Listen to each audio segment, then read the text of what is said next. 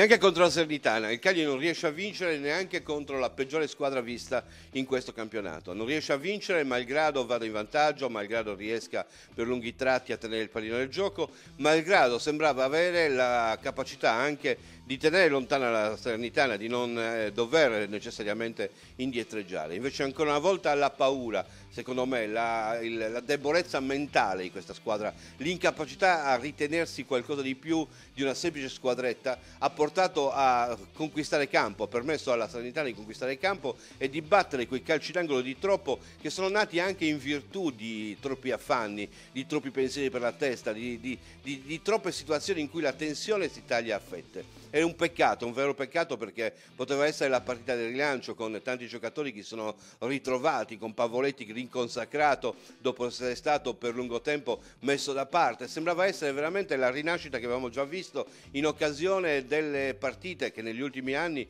hanno caratterizzato molte volte il cambio di direzione del Cagliari. Invece non è stato così, e non è stato così per quei difetti che continuano a essere soprattutto dei difetti che riguardano la testa dei calciatori, l'ambiente in cui vivono, l'incapacità a gestire le situazioni, la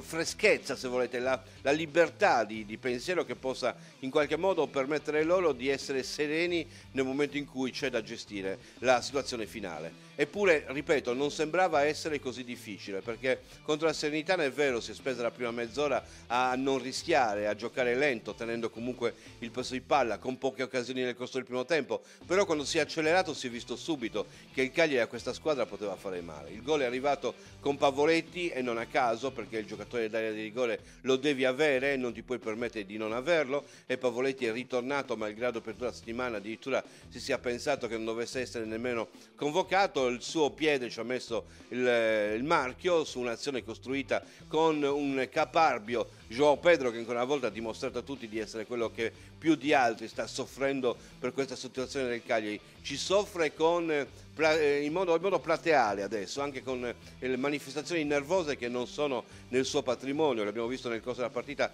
insomma anche contro gli avversari, nella parte finale andare a inveire, andare a protestare, andare a difendere i colori rossoblù. Ma purtroppo per difendere i colori rossoblù bisogna vincere, bisogna trovare la vittoria, e secondo me bisogna trovare anche qualcuno che trasmetta serenità, perché questa serenità ancora non c'è, non è stata conquistata. Si sperava che fossero i risultati a permettere che arrivasse il sereno, perché non è nelle corde comunque di gestione della società riuscire a trasmettere serenità. Il risultato che manca rinvia ulteriormente quello che deve essere il decollo, rinvia ancora il discorso relativo al possibile rilancio e non permette di mettere peraltro dei punti in cascina che sono fondamentali per uscire da una situazione critica, perché sei là in fondo alla classifica con soli 8 punti, distante almeno 2 gare, 2 successi da quella che dovrebbe essere la quart'ultima posizione, che ti dovrebbe garantire una maggiore serenità, appunto, perché il tema di oggi è proprio questo.